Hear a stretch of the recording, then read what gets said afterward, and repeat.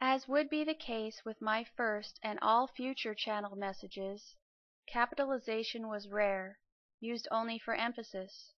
Commas were sparse, and abbreviations were frequent, such as the letter U for YOU, and through THRU for through THROUGH.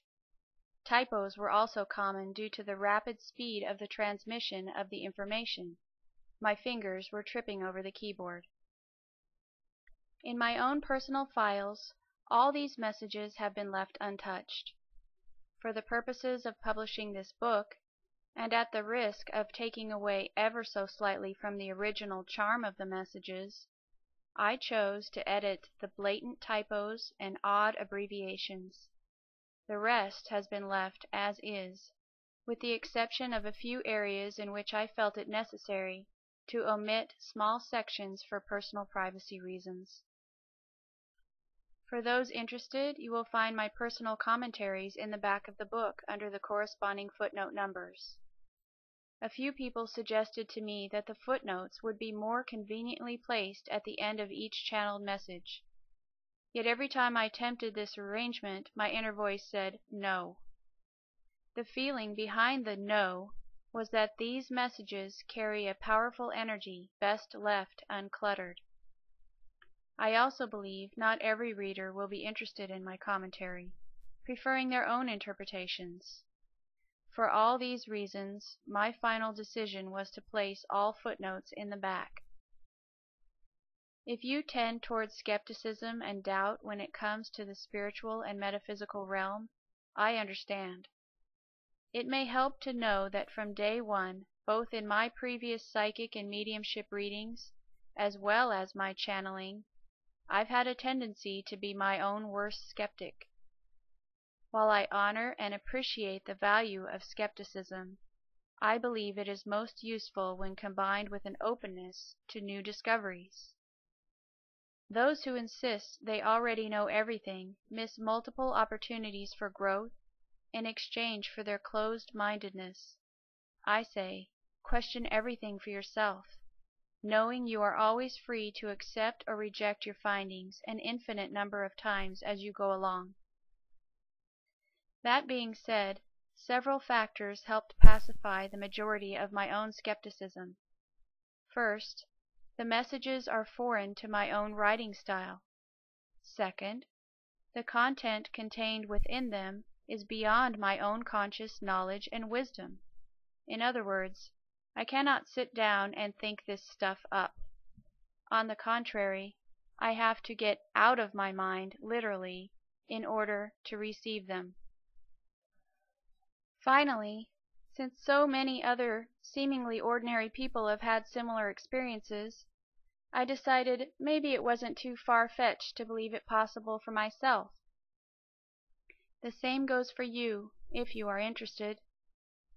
Many books are available today for anyone interested in developing their own innate gifts along these lines. My guides, knowing my own skepticism, have orchestrated everything so that I would receive unexpected validations along the way. Typically, I would not be aware of or come into contact with certain books or teachings until after I had channeled similar messages. Only then would I spontaneously be drawn to or given a particular book or teaching as an always surprising and delightful outside source of validation. To say this has been an exciting adventure would be a gross understatement. A few readers will insist on knowing the answer to the question, what is the source of the information?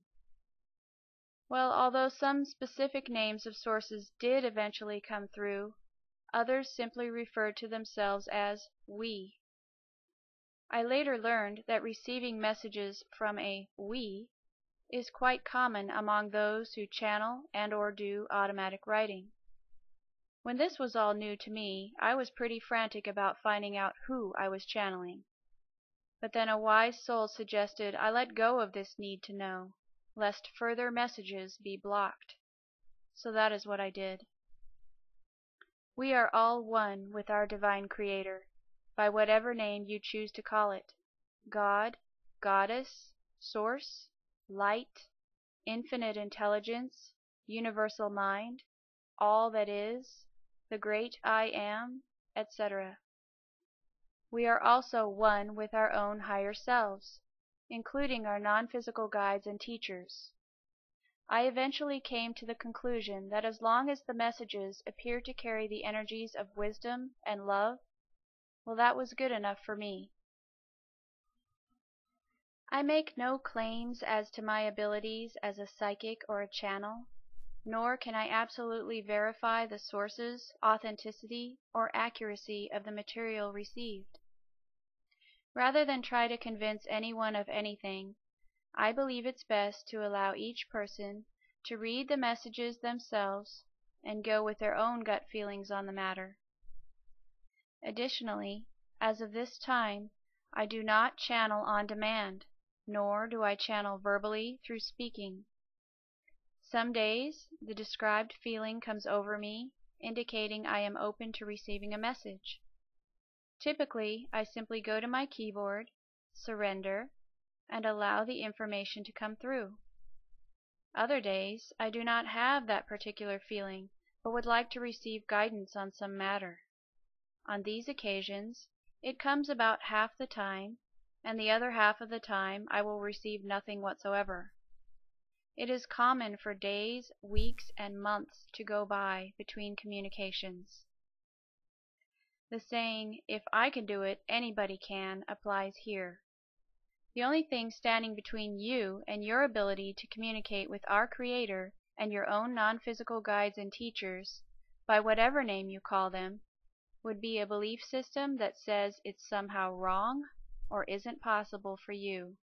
It is possible. In fact, I believe the ability to access information beyond the five senses will soon become mainstream. And finally, although several of these messages came in response to my requests for guidance in my own personal life, there is a reason they are now being brought into the public realm.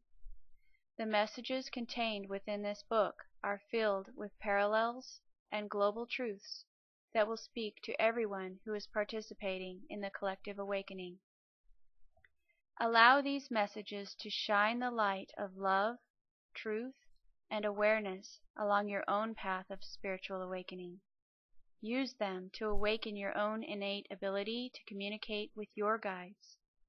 Try not to intellectualize, analyze, or think too hard when reading them. They contain an ethereal quality, beyond mere words, that is meant to be felt or sensed. And as with all things in this journey called life, take only what is useful and leave the rest. Namaste.